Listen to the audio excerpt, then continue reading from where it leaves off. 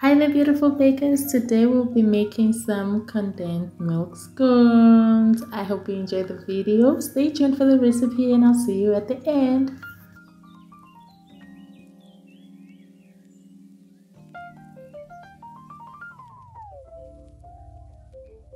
And these are our ingredients for today. First up, we'll use 1 cup of sugar. We have 1 tin of condensed milk, 385 grams. And then we'll use 2 teaspoons of vanilla essence. We'll be using 6 teaspoons of baking powder, half a brick of margarine.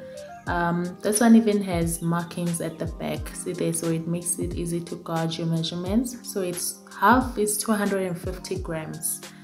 And then we'll use 1.5 cups of milk. And finally we have 6 cups of cake flour. And I've already prepared my baking trays and lined them with paper, not because we'll be making muffins or cupcakes, we're making scones. However, this is a herb I learned that I'm going to share with you. So let's get right into it. So I have my mixing bowl ready and I'm going to start with my margarine. I'm going to pour everything in there, the whole 250 grams, and just scrape my bowl to make sure that I have all of it. And I'm going to whisk this and beat it down until it's nice and softened. So I melted my margarine a little bit beforehand so that it's a bit softer. You can do that, but if you leave it out in the sun for a while, then it also softens up a bit, so you can do that as well. Then I poured in my 1 cup of sugar and I'm just going to beat it down again till it's combined. Next, I'm adding my vanilla essence. So I'm going to pour 2 teaspoons or 2 capfuls of vanilla essence. Now this is the small bottle, don't use the cap for the big bottle because they won't be the same size. If you have the big one, then rather just use a teaspoon and pour 2 teaspoons in, excuse me. And I'm going to mix that down as well.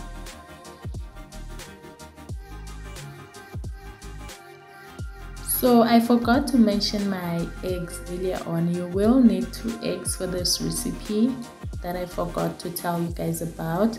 So I'm going to beat my eggs in a bowl. Always beat your eggs in a separate bowl. Don't crack the eggs directly onto your baking bowl, guys, just in case one of the eggs are rotten or have gone bad, then you have to start all over again with all your ingredients. So rather do it in a separate bowl so that you can just throw them out if one is spoiled. And I'm going to mix that again, and I'm adding my condensed milk now. So basically the drill is wet ingredients first and then dry ingredients afterwards, with the exception of your margarine, because I prefer to start with my margarine. However, there are some people who prefer to mix in the margarine and sugar into the flour first before adding everything else. But hey, whatever works for you. I just prefer to do it this way. It doesn't mean that you have to follow exactly what I do if you're used to a different method. So I'm pouring in all my condensed milk. So I left a little tiny bit in the tin because I'll need to use that later to brush my dough. So I'm mixing that in and look at how smooth that looks, guys. So at this point, this is what your mixture should look like. It should be runny, it should be smooth. Try to get rid of all the lumps and bumps in there to get a smooth, homogeneous mixture. And now I'm going to add my milk. So milk is 1.5 cups. So I'm just gonna throw that in there as well. Okay, I'm sorry about my background. I know it's not quiet. So apologies for that, but I hope you can still hear. So I put in 1 already and I'm going to add the half. And then I'm just going to mix this as well, just to combine it.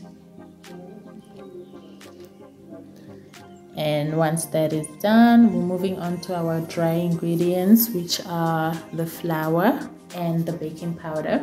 So I've already measured out 6 cups in this little bowl. So you can either add this in bit by bit, or you can just throw everything in there. It's still okay because we've already measured it out. And then after adding my flour, I take my teaspoon and I'm going to add my baking powder. So we're going to take 6 teaspoons. 2, 3, 4, 5, 6. And then we mix. So you have to mix a bit here to combine it. You will mix for longer than you did with the other ingredients, but at the end it should be combined. It's not going to be smooth, but it shouldn't have any lumps of flour left in there. So my 2 assistants have arrived. One is trying to get the dough for herself and the other one wants to help me bake. And we're done. So this is what it looks like. So at this point, your dough shouldn't be runny, but at the same time, it shouldn't be stiff. It should be able to hold shape, but you cannot mold it into a ball and it stays like that. I hope you get what I'm saying. So when filling our baking tray, our muffin pan, you have to fill it like halfway or up to 3/4. Don't exceed 3/4. Reason being, we don't want it to have a muffin top because we're making scones. So the pan is just there to help our scones hold shape, but it's not supposed to look like a muffin. Hence, we only fill it up to half or 3/4. And this is what it should look like when it comes out. It should not have the muffin top. You see the little love handles on the sides are not there, so we don't want that.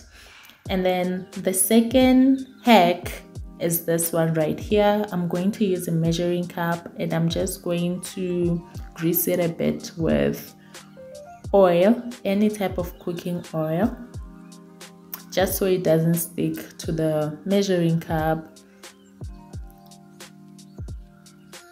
So you need to make sure that your oil, the reason I'm moving it around like that is to just increase the coverage of my oil. I need to make sure that my oil covers like most, if not all, of the cup, because if there are spaces in between, then the dough is definitely going to stick to the measuring cup.